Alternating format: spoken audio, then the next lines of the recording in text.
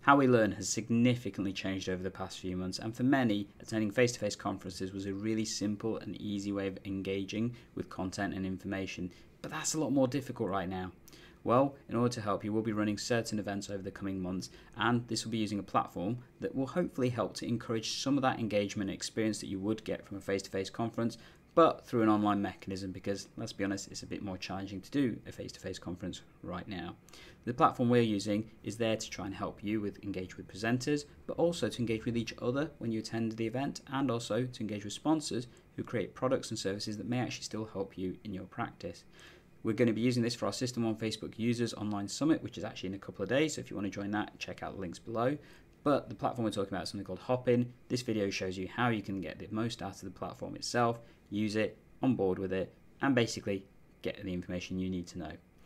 As always, we're here to try and help. Make sure you subscribe, ring the bell, and well, let's get straight to the video, shall we? Let's tech enhance your primary care and learning. Shall we begin? Hey GP learners. So I'm going to show you what the Hopin system looks like, and this is basically the platform that we'll be using to deliver all of our future conferences, including our System 1 Facebook User Group Online Summit, which you can register for down below in the links if you want to. This is in a couple of days. When you land into the system, you'll be met with this kind of reception area, as you can see on the screen right now. And this is basically your landing point, and it's got all the information that you'd expect to see when you join a conference. So it's got the name, the details, all that kind of thing. It's also got all the sponsors that you can see. So we have 8 sponsors in total for the event, from Ardens, IARTRO, Primary Care Pathways, Redmore Health, Orca, Lantern, Channel 3 Consulting, and FDB Databank, so First Data Bank, who provide Optimize RX. In addition, you'll then also see the schedule of events, so basically what the itinerary for the day is. And this takes place in various different places. So majority of the content will be delivered from what we call the stage, which is the main kind of talking point area where you would normally expect to have things like plenaries and that kind of thing, as well as then there's sessions which occur in different areas. And we'll go into that in more detail. Additionally, some of the sponsors may have specific events that come at timed intervals that you can engage with through the Expo area. So let's talk a little bit more about these different areas. So when you're looking at the screen, you've got various things that you can actually engage with. The main thing to take note of is that here on the left-hand side, you've got these 5 tabs that take you to various different areas. The reception is where you start, and that's where you should always go if you've got any questions or comments. And as you can see on the right-hand side, we've got a chat section. We will have people there to help and support you throughout the event, and you can engage with them through either the chat function here, or if you've registered for it, our WhatsApp group, which will be running parallel with the event itself. However, as I said, most of the main content, particularly that delivered by TPP, will be on the stage, and that's what this button is here. When you first log on to it, it may come up blank, and that's because the stage may not have started. This will start at the designated times, as you can see on the schedule. With the stage area, it may come up blank when you first click on it, for example, like this, and that's because we haven't actually started streaming yet. However, when we do that, you will see a different kind of image come up. Shall we do that now? So the stage is now live. During the actual event, when that happens, you'll see a live icon come up on the stage, and if you click on that, as you can see, you'll start to introduce the information from the stage area. Now, I'll be quite clear, you are going to see a bit of a delay. This is because it uses something called RTMP technology, the kind of stuff that's used for YouTube and Facebook live streaming. And as a result, there is about a 10 to 30 second delay from what the presenters are saying and from what you will see on screen. So don't worry about that. Additionally, on this demonstration, I've actually switched off the audio. So even though you can see me talking and stuff, I'm afraid you won't hear me. That's to prevent feedback. But this is effectively what you will see when you're engaging with the main stage and with various other sessions. It is completely possible for us to share screens for you. So for example, I can start with my screen share on here, and as a result, you will then see basically whatever the presenter wants you to see. And this should come through in a second. It's important to remember that when you are looking and engaging with this, that you can change what you actually see. And I will show you what this means in a second. So as you can see, my screen's now got the screen share of my other screen, and I'm in the top corner as a presenter. For most of these events, we will have facilitators throughout the stage areas who will be able to also help in terms of taking questions and comments and that kind of stuff throughout the sessions. Occasionally, you may see the opportunity to enlarge the screen. If that's the case, that just helps to make the visuals better for you. So that's the stage area. And as I said, majority of the TPP content will be delivered here, including our roadmap session, our FAQ session, which will be answering a lot of the questions that you have submitted earlier to the event, as well as other things like how AirMid works and the top tips section, which I know many of you are keen to see. So that's the stage. Let's have a look at some of the other content that we have, shall we? So I'm going to leave this. This is the sessions area. So the sessions area is where you'll be able to engage with more workshop type content, and this is the way that we can deliver multiple different topics to you at the same time. So whilst there will be stuff happening on the stage, if that's not relevant or appropriate for you and there is other content that you would rather engage with, this is where you go to find that content. And you'll find 3 different types of content here in the sessions area. The first will be the sessions delivered also by TPP and an additional one delivered by Ardens, talking about QoF and PCN working. These are timed sessions, so you won't see them on this particular screen, but when they come up, they will be available for you to join. And simply just click on the tab to join whichever session is appropriate. As I mentioned earlier, if we go back to the reception area, you're able to see the schedule and the timings that you can join into these particular ones. So for example, we've got a session here about advanced protocol creation at 12 o'clock, which I know is very popular, and you can join in. Each of these sessions can take up to 100 people, so there should be no issues with capacity. When you join the session, you have the option of basically engaging as you want. Now I'm going to go into the open one to show you what this looks like. This is the second one, the coffee room, and we just created this as a landing place for if you wanted to go have a chat with somebody. There's probably unlikely to be a lot of content in there, but it's just somewhere you can rest and have a chat with people if you want to. But let's go into it, shall we? Now, at the moment, there's not going to be anything available for you to see because there's nobody else in the room.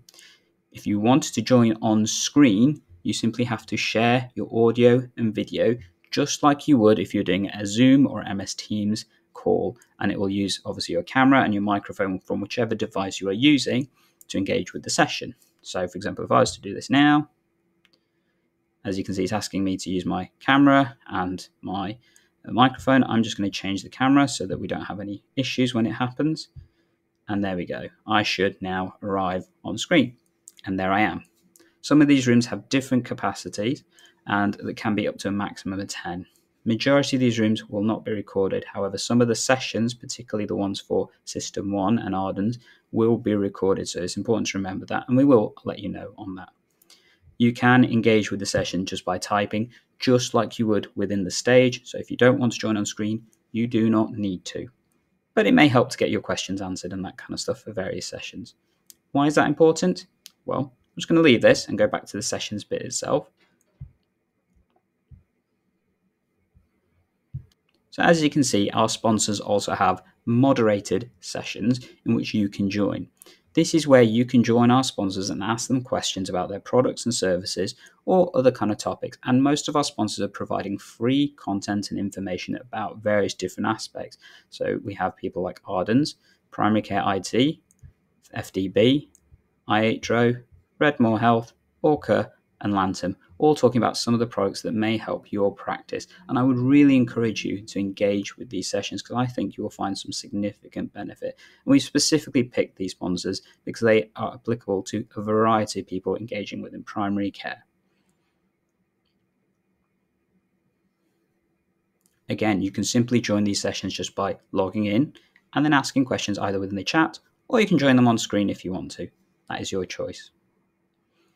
The final thing that you will see throughout the sessions is the FAQ section. So this is a section that's going to be manned by TPP, and effectively it is your opportunity to ask the product developers questions about System 1. Really is as simple as that. Some of the overflow questions that we've had for the main FAQ section will be answered in this area, but it is your opportunity to ask, I've got this problem, how can I fix it? Please be aware they will try their best to answer your questions, and these sessions will not be running throughout the entire event, but at various intervals to try and make it sensible for everybody, as well as I'm afraid those presenters are also doing some of the actual sessions in the main area and things. The next section, which unfortunately I can't really demo to you at this point, is the networking section.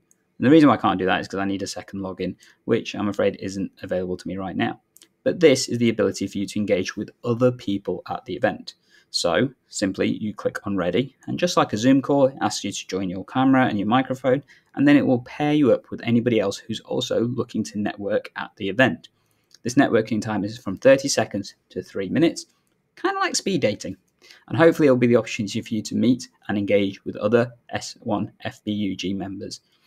One of the key reasons why we like this platform is it allows that level of engagement between delegates as well as with the presenters and the sponsors. Finally, speaking about the sponsors themselves, we have the Expo area. So this is where some of the sponsors will have, again, landing pages for you to engage with. There are two types of booths, as we call them. So there will be live engagement booths, and as you can see, these will have the comments of live next to them. When you click on these, you'll be able to engage with the sponsors directly, similar to the sessions above. Alternately, there will be unmanned booths, which are the ones that don't have live on them. And simply this is where you can see some of the content for the sponsors themselves and engage with that directly. Which you use is completely up to you. If you just want some simple information to learn about first and then want to go speak to the sponsors, this is a great way of finding that out for you. So this is the S1 Facebook User Group Online Summit platform that we will be using for our event. This is also what it looks like through a desktop.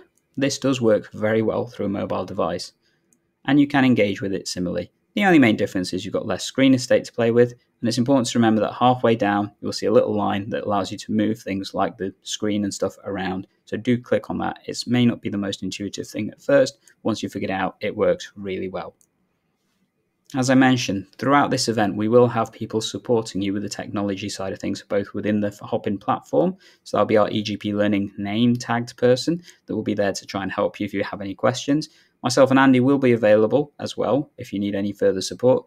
Alternately, you are also welcome to join our WhatsApp group that we've created specifically for delegates to help them support with this system in case you are having significant difficulties engaging with the Hopin platform itself. In terms of engaging with the Hopin platform, the only thing you really need is A, a device that has ideally a camera and a microphone on it, and B, internet connection, and C, battery power. Make sure you got those three things. There are designated breaks throughout the day, and I would suggest that throughout that time, use that to engage with the sponsors, but also to grab yourself a cup of tea, some food, and that kind of thing as well.